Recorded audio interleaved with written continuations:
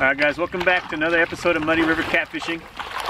So a while back I did a video called Where to Find Catfish on a River, and a few of you guys were having a little bit of trouble understanding my explanation of the holes and the current and how to read it.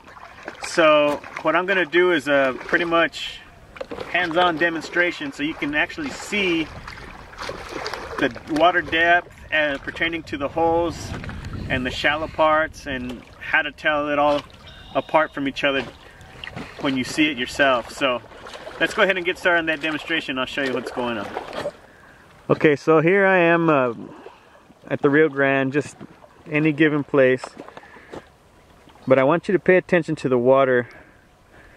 This water right here, it's real choppy looking, and that's because it's really shallow. As you look further over there, you can see the change in color, and that's because it's deeper over there. It runs along here and it gets faster, and it creates an eddy or a swirl of water back there. Okay, and that's going to be pretty deep too. Now the water cuts across here gradually, and you can see the water changing color again, and that's because it got deep. So you see that smooth water face? That's deep, and the transition where it's choppy to smooth is where it's going to get deep. So let me show you that real quick. Alright, so here where the choppy water is, I mean obviously I'm maybe a foot deep. So as I walk to where that transition line is, you can see it right here, this choppy water. It's going to meet the smooth faced water. It's going to drop off right here. Look at how deep it is.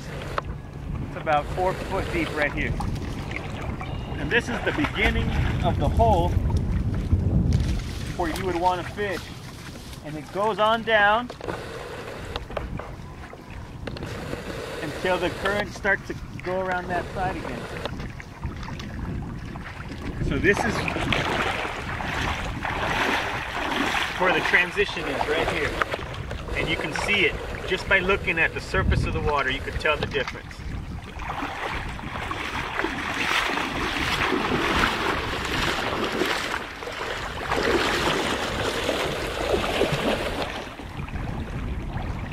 Okay, same thing in this scenario.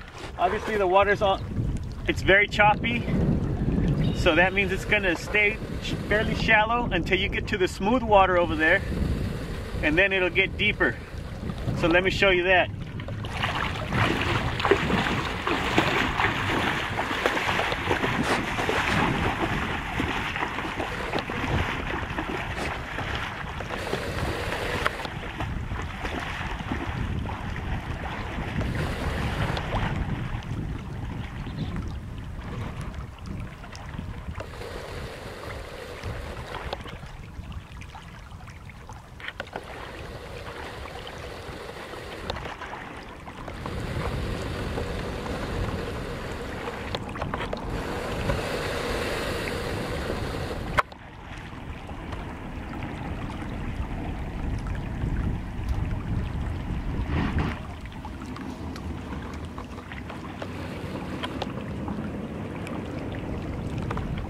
Alright guys, so that's my little demonstration.